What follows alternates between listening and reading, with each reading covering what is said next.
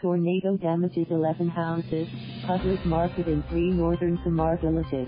TACLOBAN City. At least 11 houses and a public market were damaged when a tornado hit 3 villages in Lavezares town in Northern Samar on Saturday morning.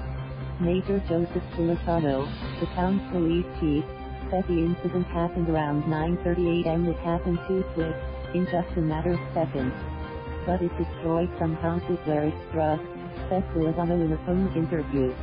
Affected by the tornado were the coastal villages of Libas, Cataogan, and San Miguel.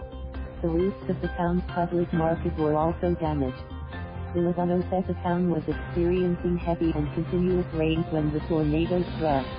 No one was hurt. Quilitano said personnel of the Department of Public Works and Highways immediately cleared the debris. Look for more weather-related news.